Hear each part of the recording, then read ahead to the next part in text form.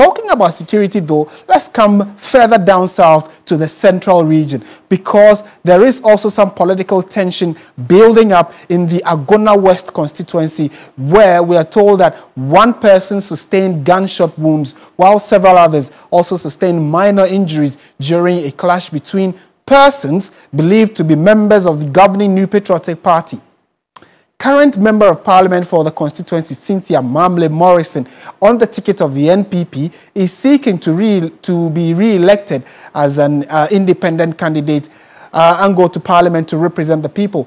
The concern, we are told, happened in a clash between the current NPP candidate, the current NPP presidential candidate, his supporters, and the supporters of Cynthia Morrison, clashed, leading to guns being fired, people getting injured, and a whole host of misunderstanding that broke out following some campaign activities. Let's speak to Thomas Khan, a man who is in the central region corresponding for us, to give us an idea of what really happened and what the next line of action is from that of the security agencies.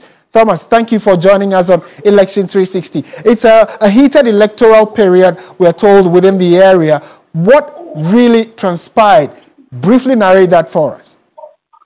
So, Martin, what we do know is that yesterday, the camp of Cynthia Morrison had a rally ongoing at one of the communities within the constituency. Just when the event was going on, we are told that the NPP parliamentary candidate, that is Chris Atta, was also embarking on his Israel campaign tour in the same constituency. And moving into another community, he had to go through exactly the point Cynthia Morrison was having her event. So they had to drive through that same route to make way to get to their destination. Unfortunately, when they got to where Cynthia Morrison and her campaign team were having their event, just when they were driving through for their event, that is when the scuffle began. Both sides, that is Cynthia Morrison's camp and Chris Atta's camp, are all blaming each other for what happened. They are claiming that they were just driving through when the camp of Cynthia Morrison attacked them.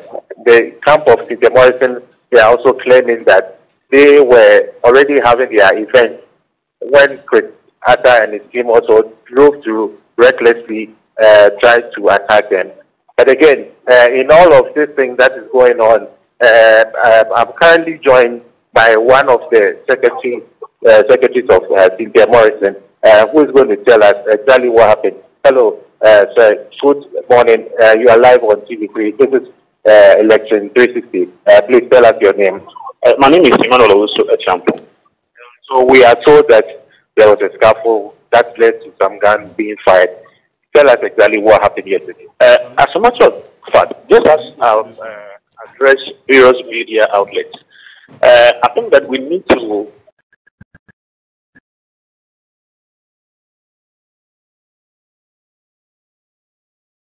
have a background. Since Honorable had intention to contest as independent candidates of Agona West, several incidents have occurred. Several incidents have occurred to Martin. Luckily, we have the woman herself, Cynthia Morrison, here, who would narrate what exactly happened. Thank you very much. You are live on TV3. This is Election 360. Grateful to have you. Please, can you tell us what really happened for us to record all of this? Yesterday was a very beautiful day. Last week I went to the community to consult my common chief that I'll be coming to campaign in his electoral area, and he gave me permission. I went to all the traditional elders in the community, including the Ebusapeni, to tell them. So Sunday was the program. We went there peacefully. It rained, and then we had a wedding. So we got there around 3, and we finished sharing our T-shirt, and the gathering was so large. We went through with the police presence. We wrote a letter to the Nyakro Police Command, gave us permission to go out. And they drew my itinerary. Everywhere I got to, there was a police person who would direct us as to where to pass. Then we got to the main rally ground. That was the junction. Then the police officers asked my driver to even come a bit further because the van, holding onto the system was close, should have been closer to me because when I was talking, they couldn't hear me. Everything was done well. I started talking, was jubilating, I was dancing with the people. And then any car that passed, the police would ask the people to move aside, and then the cars passed through. And then I saw a large convoy coming. Then the police officers asked that the people move aside, and then the convoy passed. At midway, I saw a van with the inscription of the PC, so I realized there was a convoy. Then they came to pass. I continued whatever I was saying, was chanting our songs, and NPP, we have this song that we used to sing, and it is the Asafo song in my constituency. So even before I knew it was for NPP, my Asafo people, that is a song they will sing for me anytime I'm having a program. Then we'll sing along. So that was the song I was singing. And then I thought they had left the community. We continued with our program.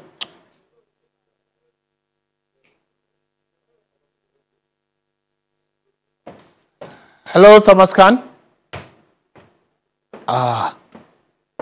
We seem to have lost that connection to Thomas Khan, who is our reporter. And he was actually interacting with Cynthia Morrison, who is the independent candidate in the Agona West constituency. Unfortunately, I think that line got cut or got truncated, but she was giving a submission or a narration of what, from her perspective, happened, that she was at a rally with her people.